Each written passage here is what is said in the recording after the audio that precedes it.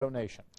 And on the crime beat tonight, a car burglar went on a serious crime spree in a Southwest Side neighborhood, hitting car after car after car. Well, the suspect even broke into a Metro police vehicle.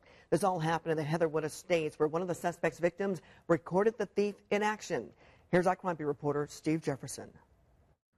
The suspect in this case came to the Heatherwoods Estates subdivision, walking through the neighborhood looking for unlocked cars and smashing windows, hoping not to be seen.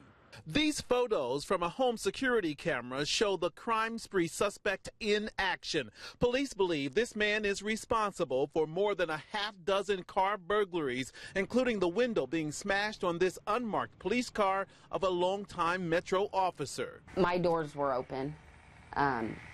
And then his window was shattered on the ground. Jennifer Volheim showed us how she found her car Monday morning. She also showed us the shattered glass from her husband's truck where the thief stole his wallet. I hope he's caught. I do. You know, he hit a lot of people's vehicles, made a lot of people's Mondays a bad Monday. Well, you know, I think he needs to be locked up.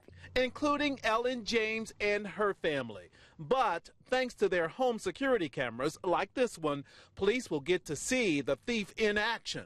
They got a mine, scattered it, they left, went across next door to Carol's, couldn't get in hers, bounced across the street. After breaking in cars, trucks, and even trying to get into this RV, people in Heatherwoods Estates are now on full crime watch alert, hoping they've been preyed on for the last time. Predators in the middle of the night. That's exactly what it was. And he got a lot of people here.